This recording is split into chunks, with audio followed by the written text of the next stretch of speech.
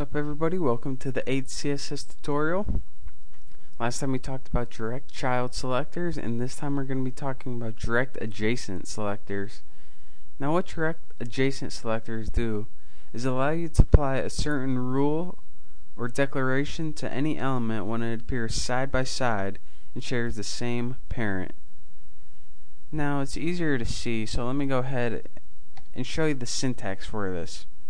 Say we wanted to apply red text to any heading 2 when it appears side by side and shared the same parent as a paragraph. So here's what we would do. Type in P for paragraph, add a plus sign, and type heading 2, and type any declaration you want. I'm going to use text color red. Then end your declaration.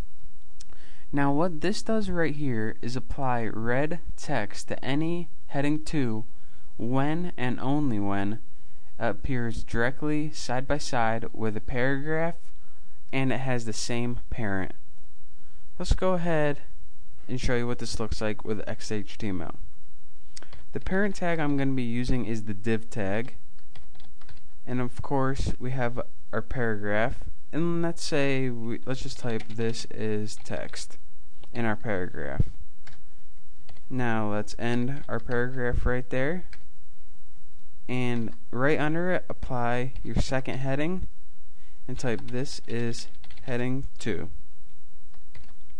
Now let's close our heading 2 and of course close our div tag.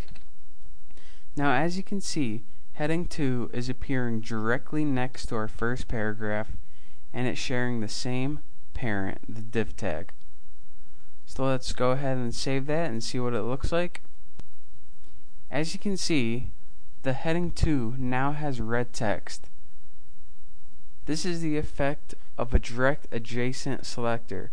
It allows you to apply a CSS rule to an element when it appears next to the adjacent selector. Now let's say that we have another heading in between them, heading 3. This is 3. Now you can see that they're not adjacent to another and they have an element in between them. So let's go ahead and save that and see what it looks like now. As you see, since they are not directly adjacent, no CSS rules are applied. No red text anywhere. So now that we learned how to apply direct adjacent selectors, let me show you guys how to apply an indirect adjacent selector. As you can see, the syntax you use for this is called a tilde, which is above the tab key on the left hand side of your keyboard if you hold down the shift key. Now as you can see, I put one between the P and the heading 2. And what this allows you to do is apply the rule to your selector when it is indirectly related to this element.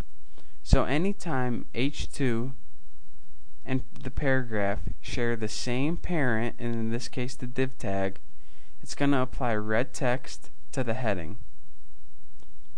So let's go ahead and save this and see what it looks like.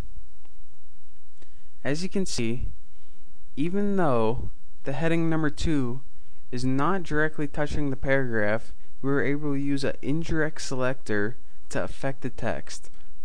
Now this is very useful when you want to apply this to a selector relating to another, but they're not touching each other directly.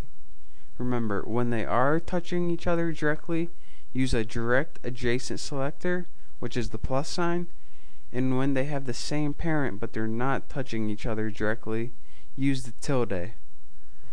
Now, in the next section we're going to be talking about attribute selectors, and if you missed anything I went over today, you can go to my website, thenewboston.com, and I'll have a step-by-step instruction. Thank you.